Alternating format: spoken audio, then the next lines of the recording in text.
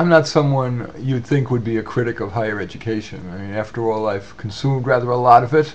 I have a PhD in the evaluation of education from Berkeley. I've also been kind of a part of the system. I've taught at 4 universities, including Berkeley, and written 3 books on higher ed, none unduly critical of it. And I've been a consultant to 15 college presidents.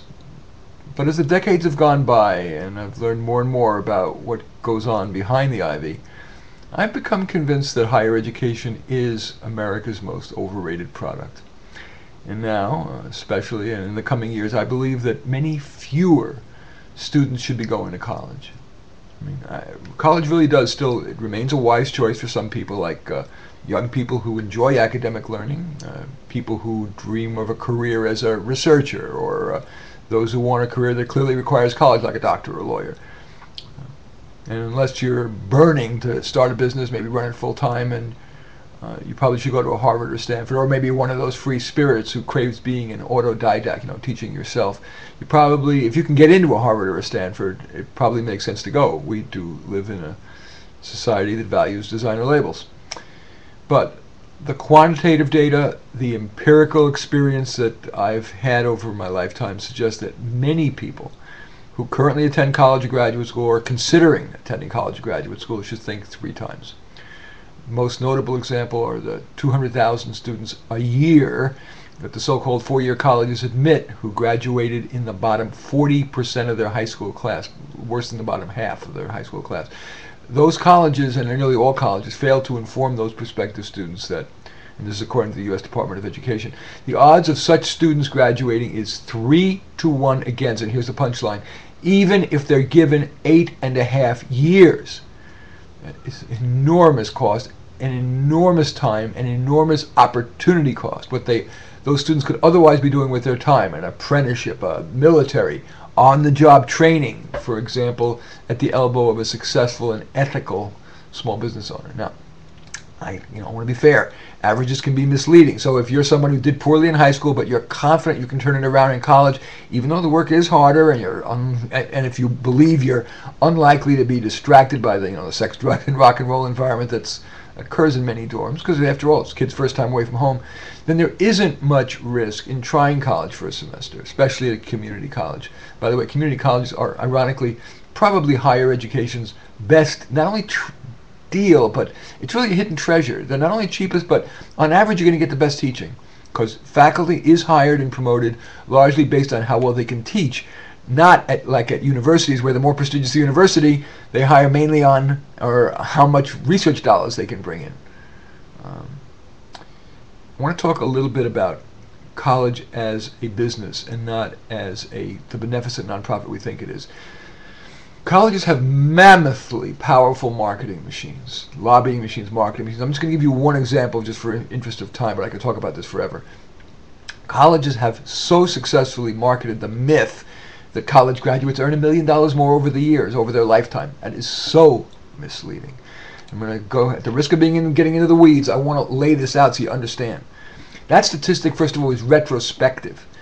In decades past, having a degree was rare, and so it commanded more in the marketplace.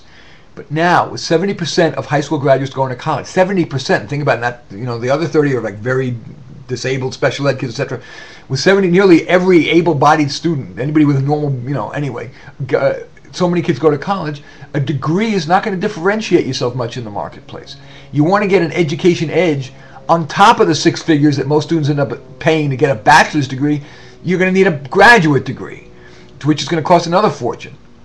So as you're calculating the cost of, and don't forget, when you're calculating the cost of college and graduate school, you can't forget to add what the amount of money you could be earning and what you could be learning if you were not learning the academic abstract stuff in college, but if you were learning in the real world. That's the retrospective argument, and why, looking back, it doesn't make sense that their statistic that you earn $1 million over your lifetime is worth it. But prospectively, as we move forward, unless you're a star in some high demand field like, computer engineering, but not in sociology, psychology, gender studies, etc., the demand for college graduates is likely to continue to decline as ever more of those expensive to hire white collar jobs, and by they get more expensive every day with Obamacare, paid family leave is on the way, Companies are quietly offshoring ever more jobs. They're automating ever more jobs. They're part-timing ever more jobs. They're temping ever more jobs. So you can't prospectively look back to the past and say, oh, yes, I'm going to earn $1 million more. And don't fall for the college perpetrated myth that we live in an information economy, they tell you. So we're going to need millions more knowledge workers. In truth, only a relatively few of those knowledge workers are needed to create and innovate. Far more of the work that needs to get done can be offshored or automated. And remember also, the Asian economies are aware that they've had a relative innovation gap, and they're working on it at their colleges and universities. Now, at the same time as those white-collar jobs are going to be declining, because of this everyone to college movement that we're in, there's a relative shortage of skilled workers, die makers, welders, the jobs they don't prepare you for in the so-called four-year universities. I call them so-called because most students, if they graduate at all, take 5 or 6. Especially with America's structural problems, and though discussion of those is beyond the scope of this talk, it may well be that the people who are going to thrive in the life in which you're going to live in and mature in, grow old in, are going to disproportionately be self-employed. And the most important skill that colleges don't teach, or certainly don't emphasize, is entrepreneurialism, self-employment. So if you think you might have the potential and the interest in becoming an entrepreneur, and you're not that motivated to do academic learning in college, you might want to at least think about foregoing college and perhaps talking your way into an apprenticeship at the elbow of a successful and an ethical entrepreneur. Another reason that the statistics that you're going to earn $1 million over more over your lifetime with a college degree is so misleading is that the pool of students who go to college and graduate school is very different from the pool that doesn't. That pool is brighter, they're more motivated, they're better connected. You could lock the college bound or the graduate school bound in a closet for 4 or 5 or 6 years, and they're going to earn much more over their lifetime than the non-college bound. So it's not really the college is adding the value, it's that they're brighter, more motivated to begin with. So in sum, should you really fall for the college's marketing crap, not just about the $1 million more you're going to earn over your lifetime, but so much more that they try to perpetrate in their view books, their websites, their campus tour guides, the whole marketing machine, which unfortunately is too often parroted by the media too unquestioningly. Now, I can imagine that a lot of you are thinking, hey, college is not just about getting a job. And you're right. It shouldn't be. The problem is that study after study after study are showing unimaginably poor value added in reasoning, writing, critical thinking, and so on. Recently released study, probably the most recent, January 2011, out of University of Chicago Press. It's called Academically Adrift. And it found that more than 1/3 of students, I think 36%, grew less than 1 point on a 100-point scale in reasoning, writing, critical thinking skills, catch this, in the 4 years from freshman to senior year, less than 1 point out of 100. And that, of course, excludes the weaker students who would have already dropped out. So terribly little value added in the reading, writing, critical thinking skills. But when you stop to think about it, it's not surprising, because universities are a business and they consider students a cost center rather than research, which is a profit center. So they educate students as cheaply as they can possibly get away with. So they hire professors who are great at doing research but are terrible teachers. For example, there are some foreign professors that are eager to hire because they're great researchers, don't even speak good English. And yet universities care so little about students, they will set them loose on students learning hard, having to learn hard stuff like chemistry and computer science and calculus. And in all PhD programs, I have one of them, and I've spoken to, of course, many PhDs. They do almost no training on how to be a good teacher. So when those universities are hiring PhDs, they're not hiring because they care about you, the student. And do remember that professors are people who focus their life on arcana. That's detailed esoterica. That's Grand Canyons away from what undergraduates need to know. So those professors, on average, are not going to spend much time or have great expertise teaching the reasoning skills, the writing skills, the critical thinking skills, the public speaking skills that regular human beings need to know. But they will disproportionately spend time teaching their esoterica that those professors are interested in. The hermeneutics of Wittgenstein, or the theories or vagaries of how molecules are involved in the expression of genetic proteins. Speaking of PhDs, the RAND Corporation, a nonprofit think tank, 2 decades ago had already identified a gross oversupply of PhDs, even in vaunted fields like molecular biology. Well, there have been a lot more recent studies, and they have found that the oversupply is even greater now. And yet colleges, which I continue to repeat, are businesses, not the beneficent nonprofits they claim to be, are unconscionable. They continue to admit more and more graduate students without regard to their employability, after the students give so much time of themselves in money and in time and the opportunity cost. Such a shame. Why do they do it? They want to admit doctoral students not just for the tuition, but so they can have research slaves for the professors. And law schools, believe me, are not exempt either. Barbara Boxer, the senator from California, recently excoriated the law schools for reporting fraudulent data on the employability of their graduates. For example, there was one law school that admitted hiring some of its graduates temporarily for a few bucks an hour so that the law school could claim that 90% of the graduates are employed. And of course, the prospective students assume that when you're a prospective student, you assume that 90% refers to the percentage who are hired as lawyers.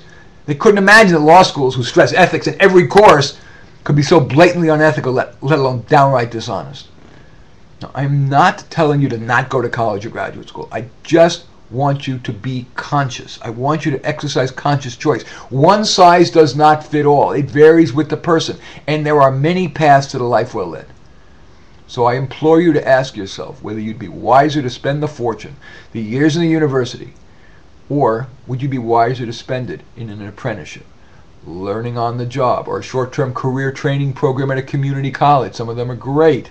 Or in, God forbid we're allowed to say this, in the military, because the military does provide a lot of good quality job training for well-paying careers that are in demand.